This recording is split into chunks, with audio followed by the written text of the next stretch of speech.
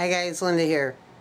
In 1989, June 3rd, 4th, and 5th, the Tiananmen Square massacre took place, and I know that the people in China right now are wearing black because they've been censored from even acknowledging what happened, where the one man stood up to the tank, climbed in that tank and told, I don't know what he did to that guy. Look like he had a sack of groceries. He said no one knows. They climbed the tank, man, so nobody really knows what happens to him. I tried to upload a video, but they gave me a strike as soon as I did. So anyway, I thought I'd do it a different way. Here we go. Okay.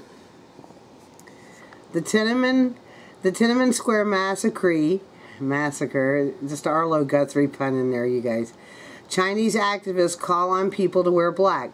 And actually, I would say, let's everybody, you know, if you can, wear black in solidarity, because what happened there was a crime. It is the anniversary. I haven't played that. I was reading. The activists in China are taking to social media to urge the public to wear black on the 24th anniversary of the bloody military crackdown on protesters who had camped out for 2 weeks in Tiananmen Square. The crackdown on pro-democracy protesters on June 4th, 1989 killed hundreds, possibly more. The Chinese government has never fully disclosed what happened on that day and branded the protest as a counter-terror revolutionary riot. It remains a taboo topic inside the country, but the growing use of Twitter-like sites known as Weibo and other social media, although largely censored, has made it difficult for authorities to control all information about the Tiananmen crackdown. Beijing-based rights activist Hu Zhai said he had been appealing online for people to wear black t-shirts on Tuesday or light a candle at home on Monday evening to remember the event. And maybe we all should do that, because, I mean, some people think, well, the Chinese people, you know, they're used to working 18 hours a day and not seeing their children. Not true. They're human beings. Come on, people, let's get in solidarity with them. They stood up.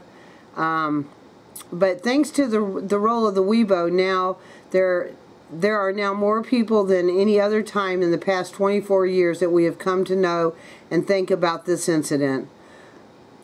And while protests in mainland China are off limits, tens and thousands have gathered to mark the anniversary in past years in Hong Kong's Victoria Park. The territory returned by the British in 1997 operates under a separate political system that promises freedom of speech and other Western-style liberties. When the spreading of information gains momentum, sooner or later, one day, a torch will be relayed from Victoria Park in Hong Kong to Tiananmen Square in Beijing, Hu said. I'll let you guys finish reading the rest of this article and watch the video up here. But let's never forget, I know if you're my age, you saw that guy. He stood in front of that tank, and a lot of people said, oh, he was ran over. No, he wasn't. Some protesters pushed him out of the way, and he's just always been referred to as the tank man. I heard he went into a indoctrination camp for what he did. I'm not sure if that's true or not. You know, there was rumors going around back then. A lot of people said he died. But anyway, I think maybe just in solidarity with these people who want to be free, we should all wear black, or at least light a candle.